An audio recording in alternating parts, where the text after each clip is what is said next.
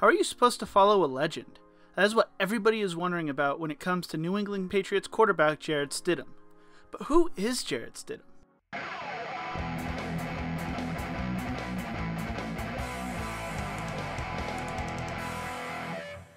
you like this video, leave a like and subscribe to the channel. I release videos every Monday, Wednesday, and Friday. I make content on players' backstories, and I will also be doing college football conference preview videos and 2021 NFL draft content.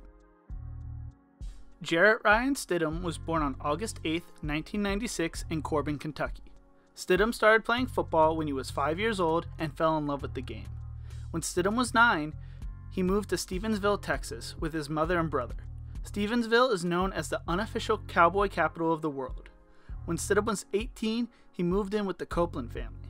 Stidham does not like to talk about his family, but he still talks to his birth parents. Stidham attended Stevensville High School, which is where former Baylor coach Art Briles used to coach, and where he won 4 state titles.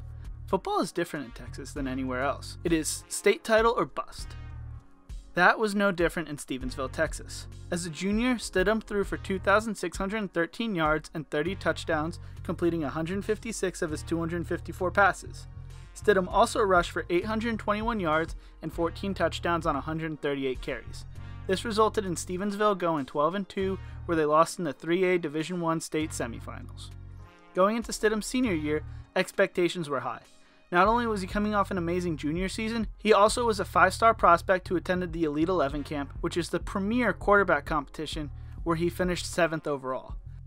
Expectations were so high, Bleacher Report even made a documentary video about his senior season. So how did he do? He only threw 2,934 yards and 35 touchdowns. Stidham also rushed for 909 yards and another 15 touchdowns. He did all of this while missing most of 2 games. Unfortunately, Stevensville went 9-4 and lost in the D1 regional finals. Stidham would not win a state ring, but he did win multiple awards.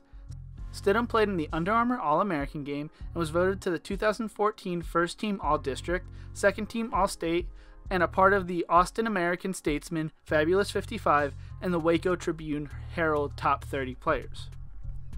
As I already mentioned, Stidham was a 5-star recruit coming out of high school.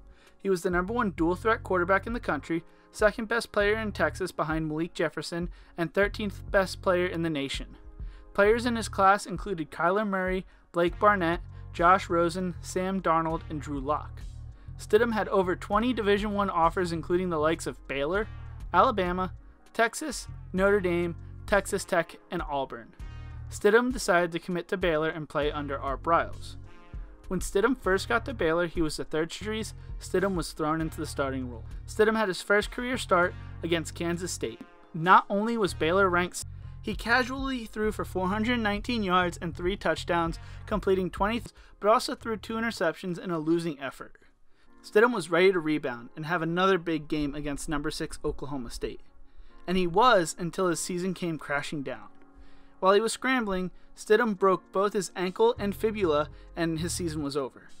At the time of the injury, Stidham had 258 yards and a touchdown. Baylor finished 10-3 that season, and expectations were once again high for Stidham going into the offseason.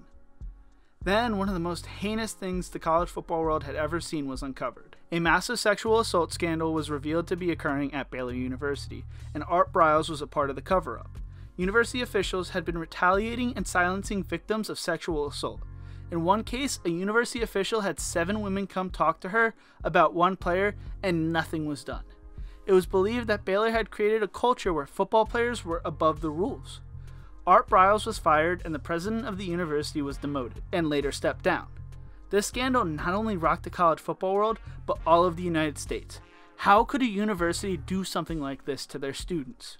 Stidham woke up to his phone blowing up, where he learned about what was going on. He had a choice: let this situation become what defines him, although he had nothing to do with it, or take his career into his own hands. Stidham decided to take control of his life and decided he needed to leave Baylor. Some of his teammates called him a quitter, while others understood his decision to look out for himself. Stidham decided to stay in Waco and take classes at a local community college instead.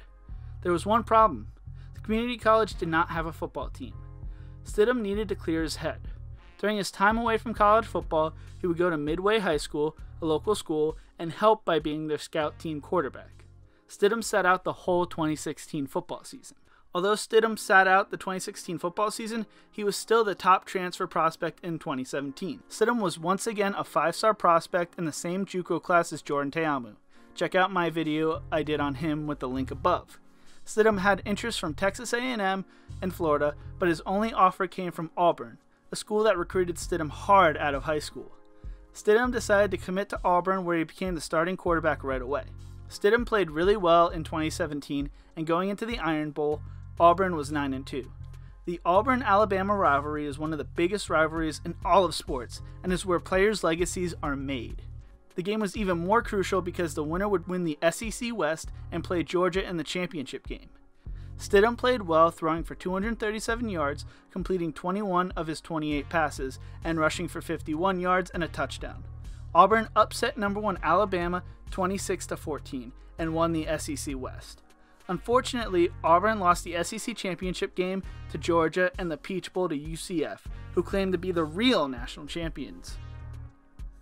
Stidham threw for 3,158 yards, 18 touchdowns, and 6 interceptions, completing 246 of his 370 pass attempts.